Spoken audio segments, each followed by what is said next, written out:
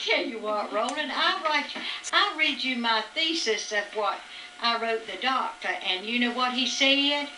He said that I was a woman of substance, and I was graded, and I'm gonna read you my paper. That will be good. Is this for me? Mother's Day. Y'all are the sweet. Oh, look at that. You know Beulah's bound to do this because she does such unique things. Oh, isn't this just for you? Isn't that beautiful? That is so pretty. Beulah, you are so special. I love that. I love that. Let me get this. I just feel so important when I get a gift.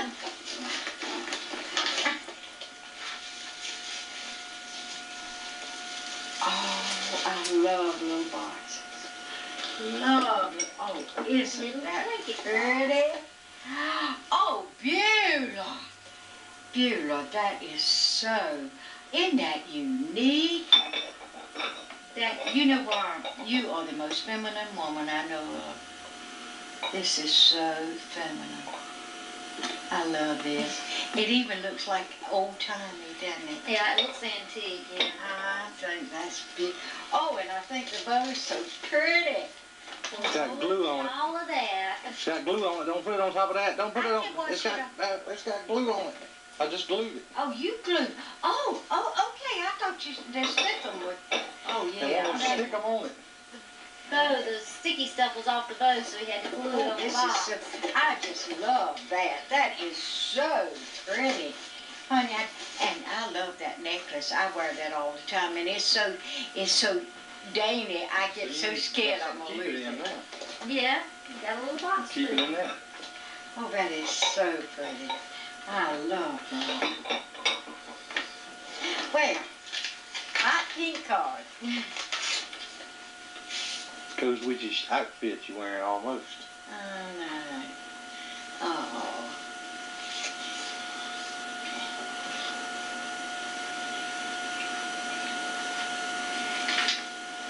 See the little bookmark in there? Mm. That's so So you sweet. take that out and keep it with That's you. so Mark your sweet. book back. I know. I'm going to put it in my Bible. Oh, that is so sweet. That is so sweet. And look, Beulah. Look. It goes together. I know. Isn't that beautiful? Well, I thank you both so much. Whew. You'll never know how much I appreciate this. That is one. Well, let me read you my book, my writings, and it's not long because I had to. I went to the doctor, and my blood pressure kept staying so high, and he said to me, he said, Mary Alice, why is it we just can't get your blood pressure down? What? He said, I know that you've had a death of your grandchild, and I know you'll never get over that. He said, but we got to get this down. He said, what's frustrating you so? And I said to him, I said, well, I'm not anything really particular. I said, I guess I just set me goals and do a lot of things. And since Chad died, it seemed like I feel like I've been cut off at my legs, and I just feel so empty. He said, well, I'm going to give you a little test. And he said, I want you to be very honest with me. He said, I'm writing an article about elderly people, and I wanted to choose you because you are really remarkable for your age. He said, you're always positive. You have taken this death, although your blood pressure shows that it's very high.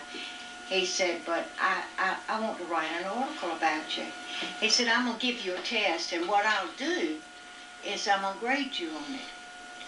And he said, I'm going to ask you 5 questions. And he said, I'm going to write them down, and I want you as simple and as you know how. Yeah, I want you to write out clear and simple the greatest frustration you have. And the next question I got for you, I want you to write out how you would like it to be. And in the first question was, uh, write out, clear and simple, the greatest frustration. And this is what I wrote. I said, I don't hear well. My greatest frustration is not being a good listener. I'm always thinking about what the answer is, and I miss finding out what is really important about that person. I interrupt too quickly. I feel I have heard it 1,000 times. I have lived most of the emotions. I am so cocksure that I know the answer. I feel there is a solution to every problem, many steps, ways to solve it, and you begin with yourself. You don't have to win or lose, you just have to feel good about yourself. You do have to accept. I don't like to be limited in my thoughts. I just need to express them better. My brain goes so fast. The second question was, write out simply how you would like it to be. I would like for my brain to slow down with trying to solve everything that comes my way. I used to think it was survival for me. I want people to take full responsibility for their own problems. I like sharing. I am a very compassionate person. I sometimes have to remind myself that people don't think my way. I get in trouble with this a lot. I learned early in childhood to be responsible for my actions. You have to pay a price. Life is a school. I learned from my mistakes. The third question was, write out the benefits of the number 2 questions. People that are responsible act with self-esteem. They don't talk out of both sides of their mouth. They act, they dream dreams, they're trustworthy, remove themselves from the spotlight, feels good, makes decisions wisely, happy, loving people, positive thinking, people that learn from their mistakes. They don't judge. Slow to anger, know they have a boss, a higher power. God is my boss, He is for me. Don't have to have their way, take care of their body. And next question was, write out your commitment to number 2.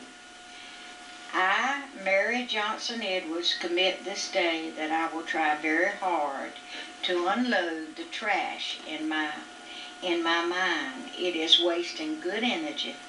I want healthy friends. I will not try to fix or solve their problems and everything for them. They are responsible. I will listen. I will try not to interrupt. I will laugh a lot. When I mess up, I will try again. I love you, Dr. Williams, for caring about me. Sincerely, your friend, Morales. I'm going to buy myself some flowers. And he said, read this 2, 3, and 4, 3 times a day, Morales, a lesson in life. My journey on learning, my mind versus my mouth. Get rid of the toxic people in your life, Morales. Name them by name and pray for them. Learn to zip your lip. Forgo the urge to share each new glimpse of your inner world with others. It means keep some of it for yourself. And that was my paper, and I got 100. That's good. And he's going to publish it. You were insightful, brother. And listen. He's going to publish it. Let me tell you. And that night, this is the beautiful thing. That night, I went to bed with a lot of peace, and I was reading this book. He told me. He said, Morales, I want you to write your thoughts down. He said, because you are one of the most creative people I have ever known. And you could write your own book. And you know what he said? Now, again, this is beautiful. And this, I said to him, I said, Dr. Williams, I wake up every morning in my life at 2:15 or 2:30. I don't care what time I go to bed. I wake up at this time. And I said, I woke up during the night, the other night, at my regular time at 2:30 in the morning. I woke, and these words came to me, and I wrote, thank you, God. And it was as if I had dreamed them. And I had gone to bed praying for my children. I prayed for y'all every night. And I had said, Lord, these are your children. You take care of them. And this is what came to me during the night. And it said, take me, God, to the place where birds gather and talk. Take me to the place where my Jesus walked, where sweet contentment fills my soul, where arms of love makes me whole. With you, God, I long to be, so safe, so secure for eternity. Written by Mary Johnson Edwards, a child of God. Be of good courage. Courage is fear that has said its prayers. God put us in the fullest possible contact with reality, not as we imagine it, but as it really is. It did so by making us aware of our own real selves and placing them in the presence of our Lord.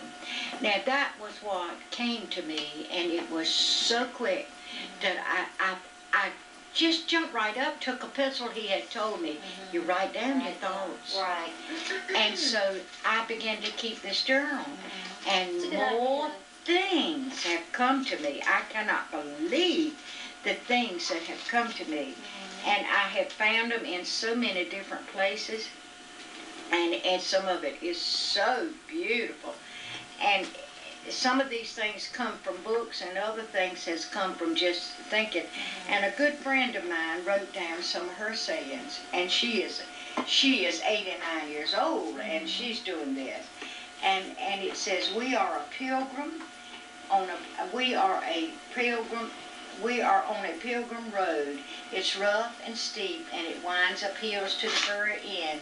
We can lift up our eyes and see the unseen, a celestial city, a light and a welcome. We shall behold him, and we shall be like him, and that makes a difference in how we go about growing old. And she wrote some beautiful things. And it said, and here was one that she wrote that I thought was absolutely gorgeous.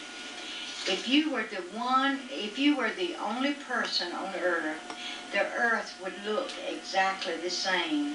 The Himalayas would still have their drama. The Caribbean would still have its charm. The sun would still nestle behind the Rockies and spray light on the deserts in the morning. God would not diminish its beauty 1 degree, because he did this all for you.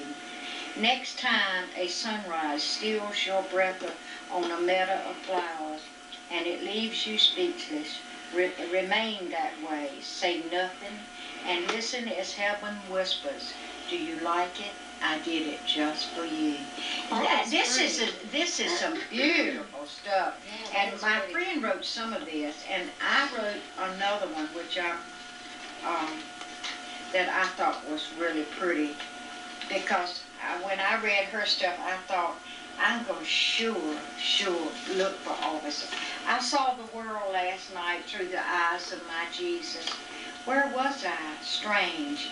I was everywhere at once. The world was so small that everyone was my neighbor.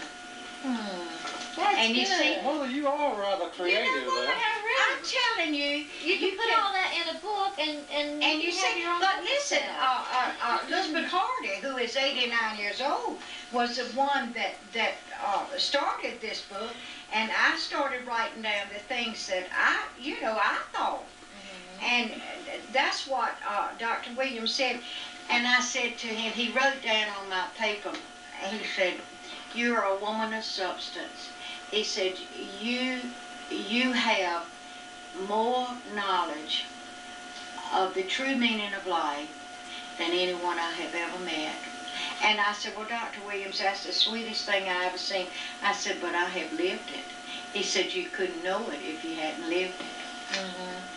And I tell you, that made me feel real good about myself, because I knew that I had come a long way. Because by saying being responsible for your own self, that means that I had really given all this stuff to God. I could not have wrote that without that. And I thought about just my strength did not come from me. It came from my God. And I knew that. It says, today I will love God and what God loves. I choose joy. I choose peace. I choose patience. I will forgive so I may live. I choose kindness, I choose goodness, I choose faithfulness. Today I will keep my promises. I choose to be gentle. If I clench my fist, may it be only in prayer. I choose self-control, love, joy, peace, patience, kindness, goodness, faithfulness, and gentleness, and self-control. If I succeed, I will give thanks. If I fail, I will seek God's grace. And then when this day is done, I will place my head on my pillow and rest. Aren't these That is beautiful? real good. Well, Mom, you need to go talk to somebody about No, that. listen, these are not all mine. These are Elizabeth. She wrote one that I thought was the prettiest thing that I had ever heard. She was looking out her window, and I mean, this is one sweet woman. And she wrote about the day Jesus died, and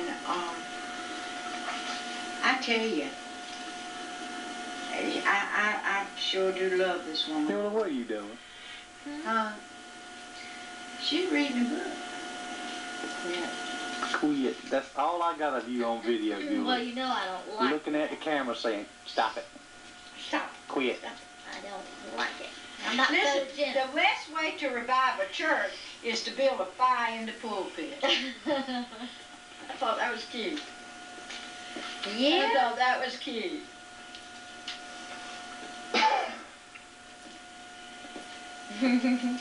Roland went to my church when you were home. Yeah. Do what? He We went went with to me church. to my church. Easter Sunday. Oh, you did? What church do you go to here? Antioch Baptist. Antioch Missionary Baptist. Really? Really? It don't matter where you go as long as you love the Lord. Don't make a bit of difference. Them folks certainly love the Lord. Well, that's the way it's supposed They to do be. that. That's the way it's supposed to be, Roland. But he And I- chickened out. He didn't go that night. I was tired, Jewel. Now you went. Well, let, the thing- 3.5 hours of church and Oh, do y'all have it that long, then? no, from 10:30 to about 1. no, it was not. Listen to this. This is cute. Now, Elizabeth did this one. Dear Lord, so far today, God, I've done all right. I haven't gossiped. I haven't lost my temper. Haven't been greedy or grumpy, nasty, selfish, or over any indulgence. I'm very thankful for that. But in a few minutes, God, I'm going to get out of bed. And I'm going to get, from then on, I am going to need a lot more help. That's good. God, friends make our goals more reachable and joys more beautiful and our sorrows more bearable. Life would be bare and sober without them. Love sends us on a mission, stays close, and helps us to do what we cannot do on our own. I thought that one was sweet. I tell you, this gal can write. I'm so proud of her. I really am. Wave bye to the camera, look. Huh? Wave goodbye. Goodbye. Cut. You just got it cut, didn't you, Beauty? Mhm. I like my haircut. I think it's good. You look better than I've ever seen you. You know who cut my hair? I don't know, but it's good. Beauty, did you do that? Darn. With instructions from Roland. Yes. Let me I told him turn I around, let me wasn't see the gonna back cut of it. Well, Beauty, I told him I wasn't gonna cut it. I didn't want to hear him fussing. I tell you what, You was scared to cut. I had to make her cut. Because I know how fussy you are. but Beauty, you did a wonderful job. She on it. did.